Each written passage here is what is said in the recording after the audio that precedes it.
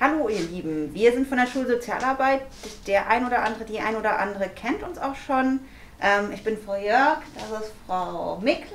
Genau. Wir haben noch zwei weitere Kolleginnen, Frau Osterholz und Frau Juerg. Die sind jetzt gerade nicht mit bei.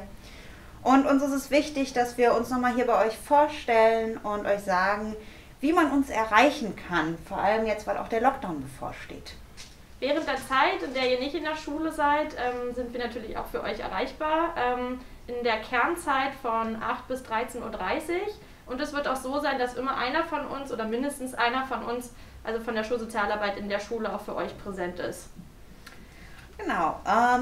Wir freuen uns über Kontaktaufnahme. Ihr könnt uns wie auch immer, wenn ihr in unsere Büros kommt, einfach von eurem Tag erzählen.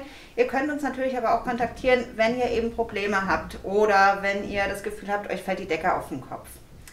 Falls ihr uns nicht erreichen solltet, weil wir in Ferien sind oder weil es schon so spät abends ist, sind hier auch noch ein paar Notrufnummern, die ihr anrufen könnt, und da wird euch dann auch geholfen.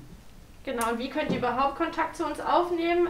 Unsere E-Mail-Adressen werden unten eingeblendet und genau, dann könnt ihr uns einfach eine E-Mail zukommen lassen und dann werden wir mit euch individuell besprechen. Entweder schreiben wir euch eine E-Mail zurück, das auf jeden Fall, ne? Oder dann wir telefonieren miteinander, wir können vielleicht einen Spaziergang ausmachen oder genau, ganz individuell. Ja. Was uns jetzt noch zu sagen bleibt, ist, wir wünschen euch frohe Weihnachten.